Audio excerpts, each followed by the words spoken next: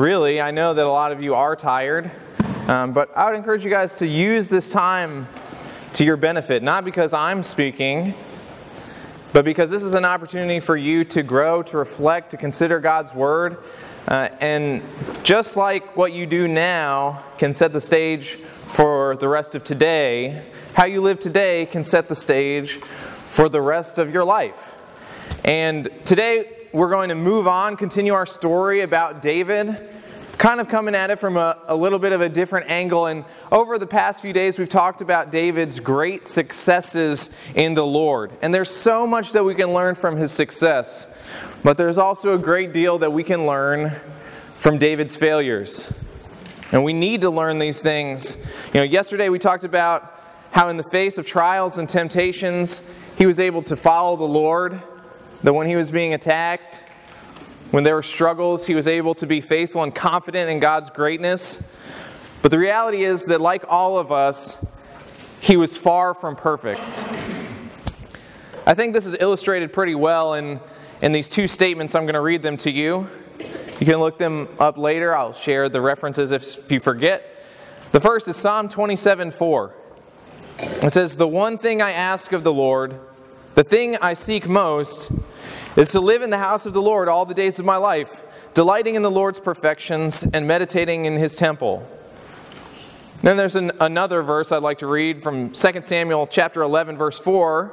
And talking about David, it says, "He sent messengers and said something like, 'Go get Bathsheba and bring her to me so that I can sleep with her.'" You see a discrepancy going on here in the character and the life of David, that at one time he's saying, the only thing I want, all I want is God. And another point in his life, when he's in a different situation, he's wanting this sinful relationship. He's wanting to do something that he knows doesn't please the Lord. He's wanting to go against the confidence that he displayed earlier in God's Word by just doing what he wants instead of what he knows God wants. And so we want to look at what happened. And for us to do that well, I think it would be great for us to zoom out just a little bit and look at the verses, look at the text surrounding the verses that I read earlier. So the first is from Psalm chapter 27. Starting in verse 1, it says, "The Lord is my light and my salvation, so why should I be afraid? The Lord is my fortress, protecting me from danger, so why should I tremble? When evil people come to devour me, when my enemies and foes attack me, they will stumble and fall. Though a mighty army surrounds me, my heart will not be afraid. Even if I am attacked, I will remain confident. The one thing I ask of the Lord, the thing I seek most, is to live in the house of the Lord all the days of my life, delighting in the Lord's perfections and meditating in His temple. For He will conceal me there when the troubles come, and He will hide me in His sanctuary, and He will place me out of reach on a high rock." And there we can see that David is valuing God because God rescues him in time of trouble. In 2 Samuel 11, starting in verse 2, it says, "Late one afternoon, after his midday rest, David got out of bed and was walking on the roof of the palace. And as he looked out over the city, he noticed a woman of unusual beauty taking a bath. He sent someone to find out who she was, and he was told, 'She is Bathsheba, the daughter of Eliam, and the wife of Uriah the Hittite.' Then David sent messengers to get her, and when she came to the palace, he slept with her." There's a lot going on here, and much has been said about both of these passages. They're both incredibly well known. But there's at least one clear distinction going on in David's life, and that is in Psalm 27, he sees the need for God, because God is rescuing David from very present trouble. In 2 Samuel 11, David is relaxing, and he's unable to see a single enemy out there. And this demonstrates an important reality for us. David really wanted to be close to God when he knew that he needed God. When David could see the enemy chasing him down, he needed God to rise up to protect him. When David understood that the enemy was setting traps for him, he needed God to be his guide in order to keep him safe. But when those enemies dissipated, so apparently did much of his desire to be close to the Lord, at least in the same way. He knew that his help comes from the Lord. But what happened when he didn't think he needed help anymore? And of course he was wrong in thinking that he didn't need God to rescue him. There was still an enemy out there. It wasn't that there was no one coming against him. He had just lost sight of the enemy. He couldn't see him. And oftentimes, what was true with him is true with us, that the most dangerous enemy for us is the enemy within. David's own pride and lust were not on his radar. There was no chance that he was going to fall into a Philistine trap. He could see that coming. He was aware of it. But he fell into a snare that has been laid out for all of mankind.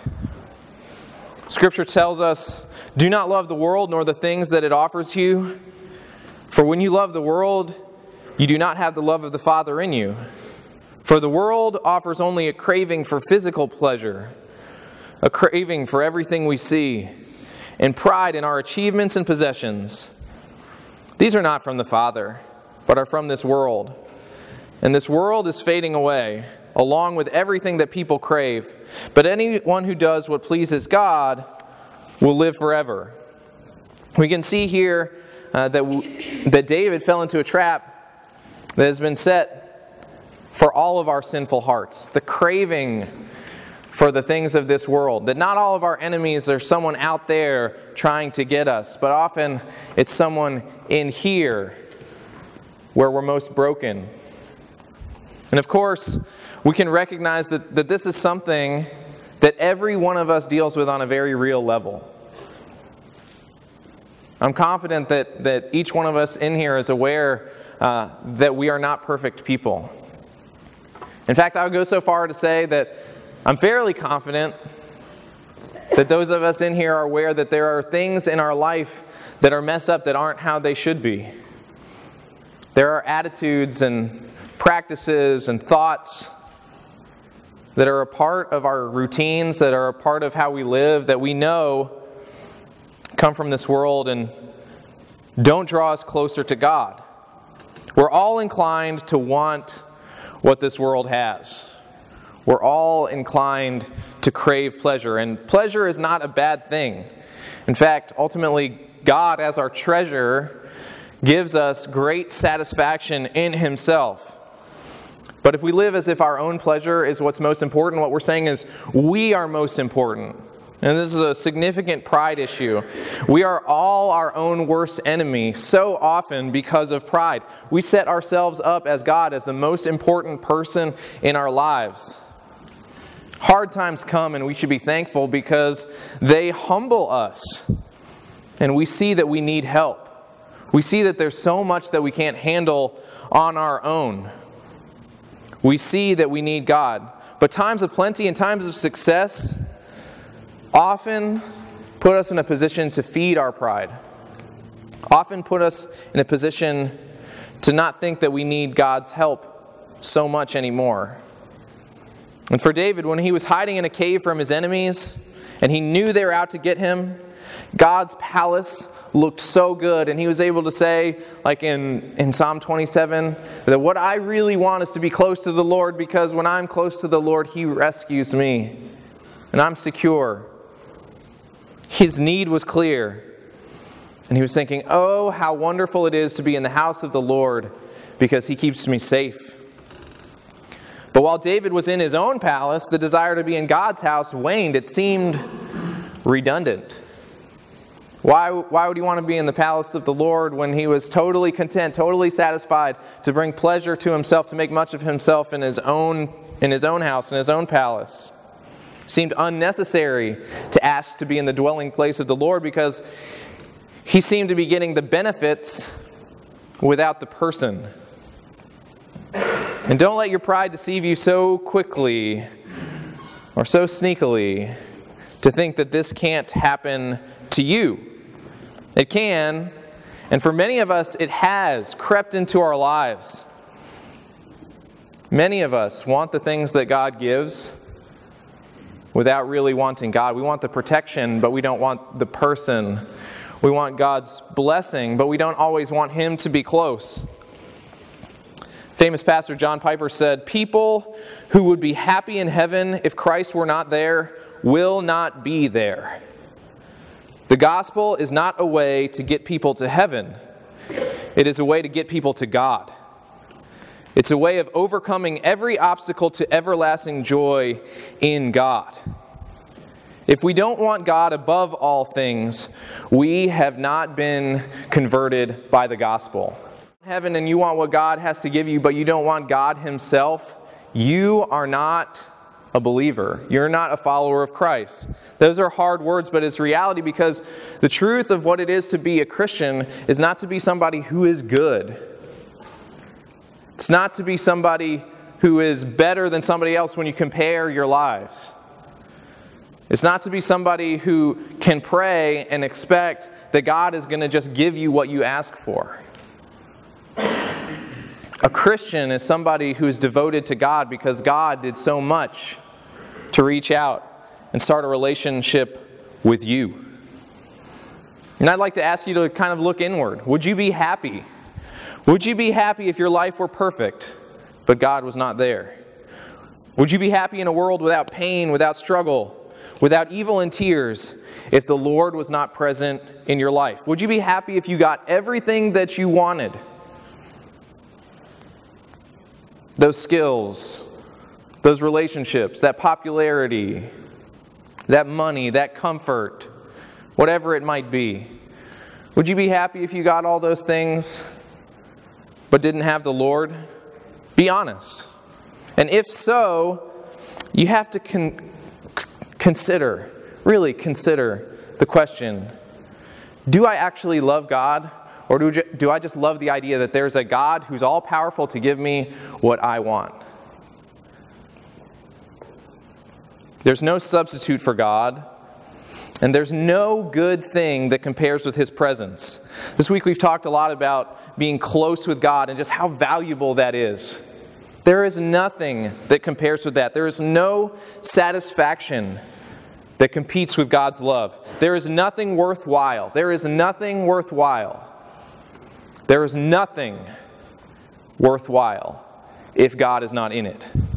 This is His world. We are His people, and we were made for His presence. Listen to the good news of the gospel. God knows you. God sees you. God recognizes your need, and He stooped down so low to save you. He paid the ultimate price. And He has lifted you up in Him if you have chosen to follow Him. If your life has been given to Him. When we were dead, He gave His life. When we were lost, He brought us home. And all of this can be summed up in the truth that He has given us Himself. And we are rich if we have Him, but poor in every other area. But we are so impoverished if we have everything else, but don't have God. Haven't you heard? What good is it for you if you get this whole world, but lose your soul? How does a person lose their soul? They don't have it connected to the one who holds it. We recognize that God is more valuable, that He's more constant, that He's more faithful, that a relationship with Him is more meaningful than everything else, because everything else in life fails and fades away. No exceptions. He is our treasure. He is our treasure. And David, the mighty and wealthy king, made himself so poor by trading closeness with God for something else that he thought would give him more pleasure or more meaning, or something that he couldn't get out of his relationship with the Lord. He traded something of unlimited value for something that could never last. And he drifted from his closeness with God as he drifted towards sin. And I want to share with you guys something very significant. I want to share with you that David's sin right here was a result of his distance from God and not the other way around. David ended up being stuck in sin because he was far away from God. Sometimes we feel like because we're sinning, we end up with this distance, this distance between us and God, and we just can't get close to Him. But the reality is, when we are living lives of sin, what's going on is the sin is a result, it's a symptom of us not being close. The truth is, we have a God who has taken care of sin. Jesus paid the price completely. It has no power over us anymore. None. And when we're far away from God, when we drift from Him, when we don't rely on Him, when we don't dig in and remain close to the presence of the Lord, sin creeps in and takes over. And when David didn't prioritize closeness with God anymore, he fell fast and he fell hard. So for all of us who struggle with sin, yes, all of us who struggle with sin, it's time for us to be real and recognize and consider what's going on in our life. It's okay for you to consider, to look inside your mind, to look inside your heart, to identify the areas of your life where you've been living in ways that don't honor the Lord. I'm talking to the person who loves to gossip. I'm talking to the liar. I'm talking to the secret porn watcher. I'm talking to the I'm so much better than you attitude person. I'm talking to the person who gets pleasure out of putting other people down or hating. I'm talking to the person who holds the grudges, who doesn't forgive. I'm talking to the person who cheats or who will do whatever they can to get their way. I'm talking to the manipulator. Ultimately, what I'm saying is I'm talking to me, and I'm talking to you, because we're all the same. Struggle with this issue of sin. And what we need is the power of the presence of God, because that is what will keep us from sin. When we are close to God, we are far from sin. Do you believe that? When you're close to God, you're far from sin. That's it. And it sounds easy, and maybe it sounds too simple, but let me give you an example, illustration that might help you visualize how the presence of God can change the way that you live. All right, so you can imagine this scenario in your mind, and this is something that's so common, especially in our culture today, and the issue is the issue of pornography. So many people are engaged in this kind of sin, this kind of behavior behind closed doors, and it's just a struggle for so many people. So many people. So imagine that this person is in their room and they've been tempted to look at pornography.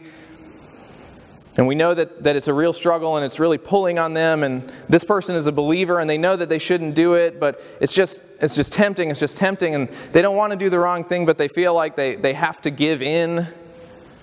So they pull out their technology, whatever it might be, and they're about to look up some pornographic stuff, and then that person's mom walks in.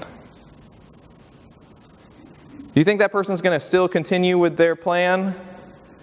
You think they're going to be like, hey mom, just stand right there. I'm going to look at some stuff. Is that going to happen? No chance. It's absolutely not going to happen. So what changed? The presence of that person's mom changed the entire scenario. Do you think that person stopped being a sinful person when their mom walked into the room? No.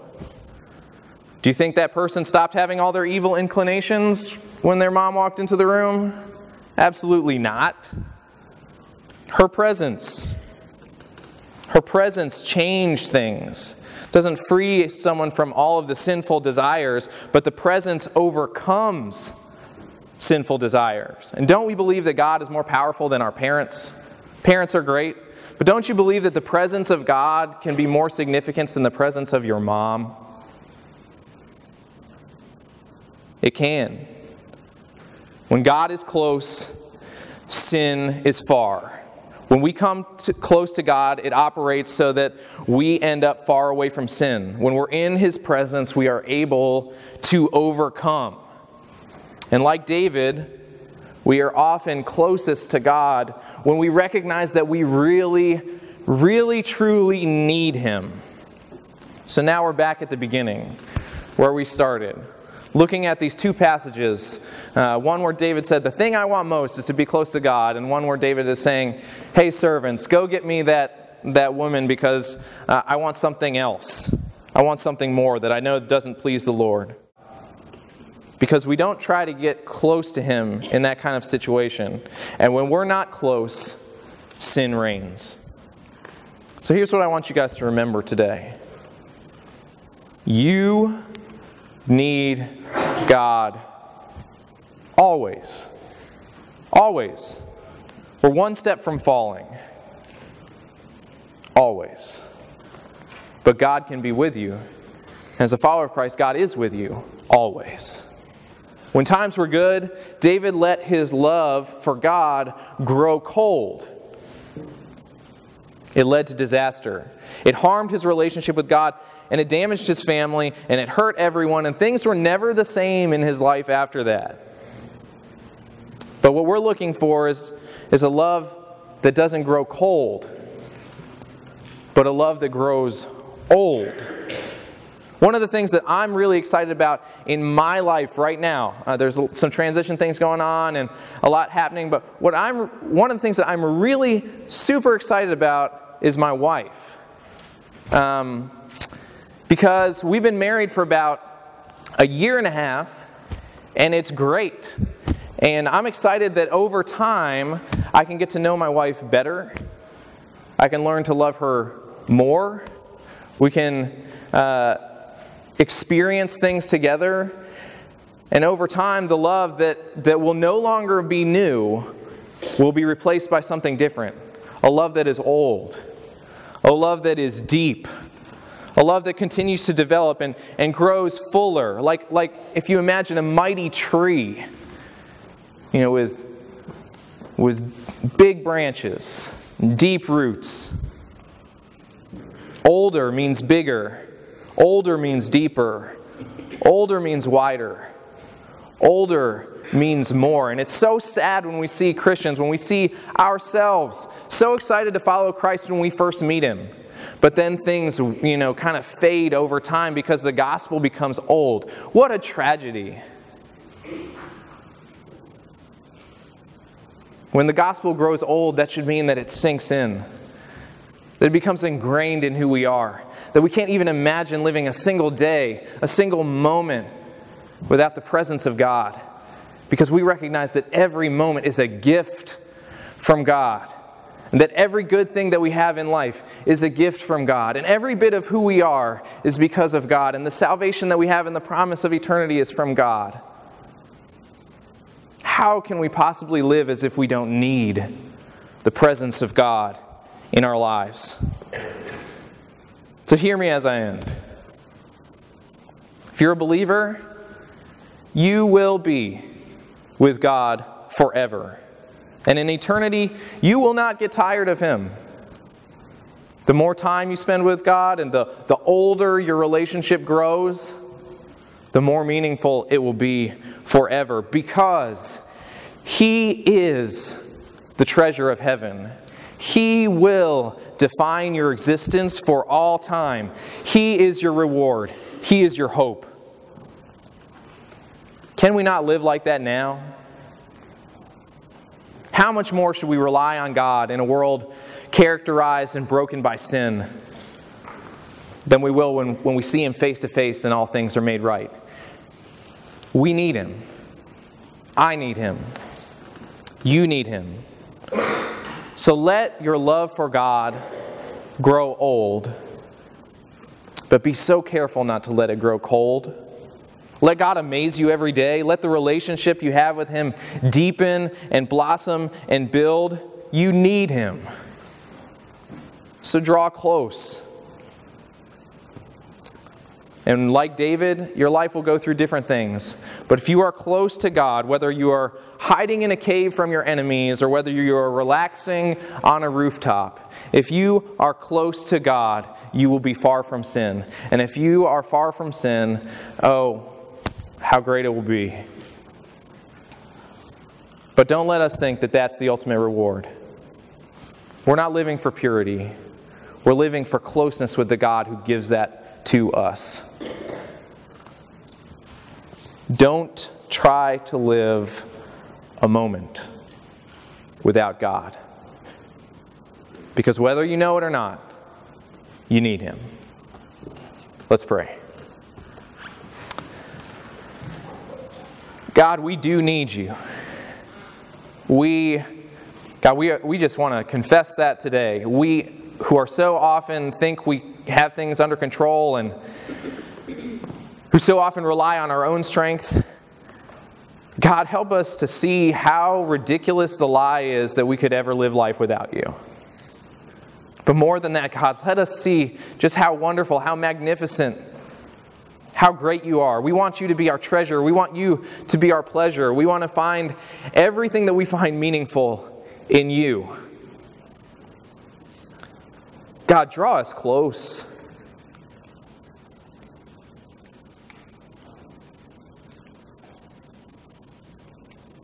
Let us be defined as people who are always near to You.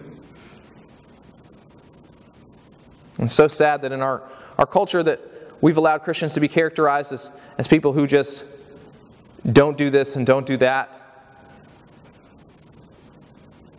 rather than people who are just so amazed by the reality of the gospel that changes our hearts, changes our lives, and changes who we are.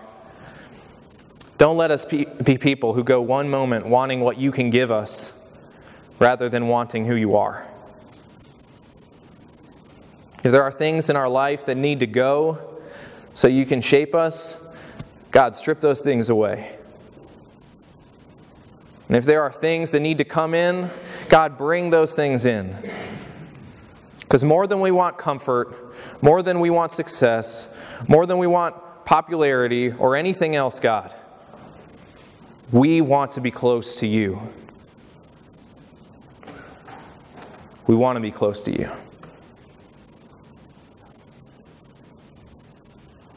It's in Jesus' name that we pray together.